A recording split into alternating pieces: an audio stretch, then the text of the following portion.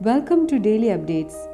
Today, let's know the story of Malala Yousafzai, who was awarded the Nobel Peace Prize for her fight for the right of every child to receive an education. Today is Malala Day. On July 12th, the United Nations recognized Malala Day in honor of education activist Malala Yousafzai.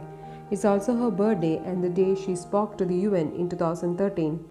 Malala Yousafzai was born in 1997 in Pakistan and grew up in the Swat Valley.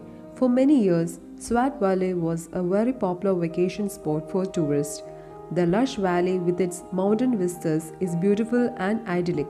It's a perfect spot for a restless vacation and a safe place to raise young children. Malala attended the nearby school that her father Ziauddin founded. Malala enjoyed exploring nature. She enjoyed learning at school. She enjoyed life. But things began to change rapidly in 2007 when the Taliban moved in and took control of the valley. The Taliban is a Muslim terrorist organization. It is a militant group. That means it has an army that attacks and takes control of towns and cities. Members of the Taliban have extreme views on how people should live. They don't let people listen to music. They don't let people have celebrations of any kind. The Taliban doesn't believe that women or girls are equal to men. In fact, they don't believe women should get an education of any kind. Wherever the Taliban takes control, it forbids girls to attend school. It shuts down and often destroys girls' schools. Malala didn't think this was fair. She was believed that all children, both boys and girls, have the right to get an education and to go to school. In 2008, 11-year-old Malala gave a speech called "How dare the Taliban take away my basic right to education?" A year later, Malala began blogging for the BBC Online, a British news network. She blogged about what it was like to live under the Taliban's rule.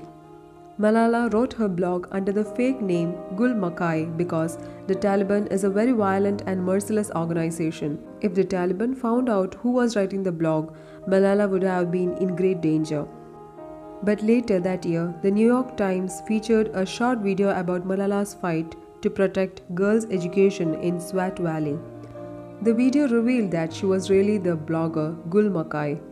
The Taliban swiftly named her one of its main targets. By 2011, the Pakistani army forced the Taliban out of Swat Valley.